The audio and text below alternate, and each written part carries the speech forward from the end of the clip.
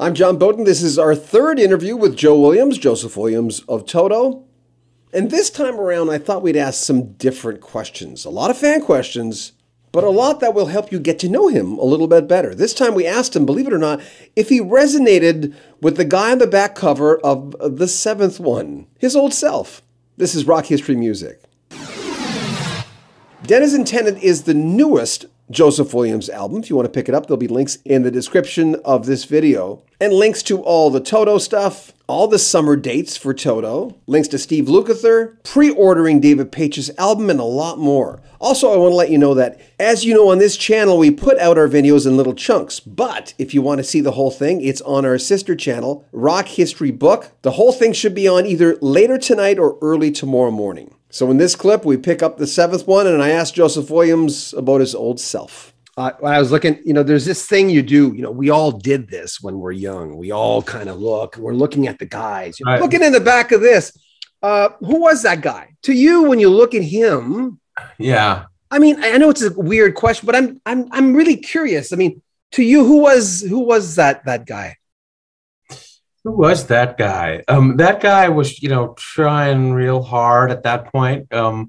If you look at the picture, it's funny because I remember that photo session that we did, and not the picture is great because it really does sort of show the mood that was in the room. Really? Oh yeah, a little bit. Yeah, that's what I see when I look at that. Well, I recall that particular photo session, and everybody was a little sort of grumpy as I remember it. So how you been? How's the touring been? You enjoying yourself? Everyone's telling me the same thing. The guy sounds better now than he ever sounded. Well, I don't really. I mean, listen, I had worked with a teacher, back in 2010, 2011. 2012. It made a huge difference. I'm just not seeing as hard as I used to, which explains some of that. But listen, I'm happy to hear the compliment that people think that I sound okay still.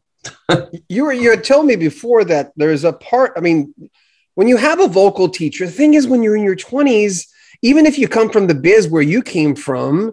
I mean, your father's not a singer as far as I know. I mean, I know what he's done, but even when you come from that, isn't there, I was talking to Dan McCafferty about this from Nazareth, hear the dog, he's saying gritty. And he had told me, he said, well, no one told me not to sing like that. That's just how I thought I sounded better singing like that. Right. No, that's true. I mean, and everybody's anatomy is a little bit different. And so, there are some singers who can have a growly sound and it suits them and it doesn't hurt them, as much. And, everybody's anatomy is a little bit different. I think I sing the way I do because of guys like Bobby Kimball and wanting to achieve that full loud forte trumpet sound. Of a high lead vocal. I always loved that sound when I was coming up. So the tour continues real soon. What do you do in between tours? You just schlep, you write. What do you do? It's a little bit different every time, but usually when I come back from a tour, because I get such a charge out of performing live and doing these concerts, and we had a great run with Journey in the US, which was a lot of fun, and the audiences were incredible, and so when I come home from a tour, sometimes it takes me a little bit to just sort of get back into things, and luckily we're coming back out. So, but other times I will come back from the road and have a lot of things that need to get done, or something that I really want to do, or if I'm in the middle of a project or something. Were you like you and Arnell just trading lead vocal notes back and forth?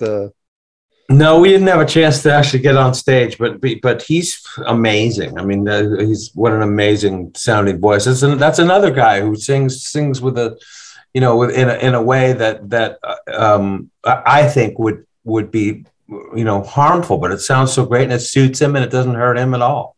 Well, he did a similar thing to you where you're following up singers that have or become like a big brand within a band. I mean, Bobby not as much, Steve very much so. And not to any fault of his, but it's a difficult thing. When you join, I mean, I know Fergie was there first, but were you nervous? But I mean, you knew the guys already. I knew the guys already, but yes, I was horribly nervous. The good news is that when we went out on the tour, the first tour that I did with them, I took to it. I really always had a great time on stage, and for a while there in the beginning, we all had a great time on those tours, and got over the nerves a little bit by the seventh one, the follow-up record to the first one I did with them. But yeah, I was nervous about it for sure. I mean, it's, listen, for Bobby, of course, and Fergie as well, are both very hard acts to follow. Remember, there'll be links to all things Toto in the description of this video. There'll also be links to the entire interview with Joseph Williams, which will be either up tonight or early tomorrow morning. We'll have another clip with Joe Williams in 3-4 days. Make sure you comment on our videos. We say this, but spread the word. We're almost at 100,000 subscribers. Share our videos on the Toto groups or on the classic rock groups or any groups you're in, on your Facebook page, on your Twitter. Help us spread the word. Comment on our videos, subscribe to that channel, and buy a t-shirt. Links in the description. I'm John Beaudin. This is Rock History Music.